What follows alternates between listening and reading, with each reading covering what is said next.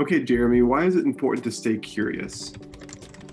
If you want to create peace and maintain peace in your life, certainly a mindset or framework of curiosity is really important when you get into conversations that could be difficult or creating tension, etc. Curiosity is an open mindset, whereas wanting to be right or wanting to defend or dismiss or ignore, those are all kind of closed mindsets. And that's a lot of times where we get to when we start to find ourselves in opposition with someone.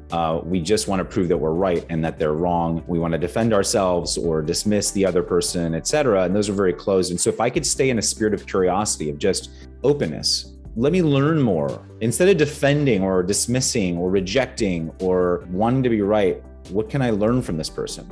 How can I learn more about what their position is, what their argument is, what their beliefs are, what their feelings are behind those beliefs and what's creating that position? Let me stay curious, because I might hear something I didn't know before.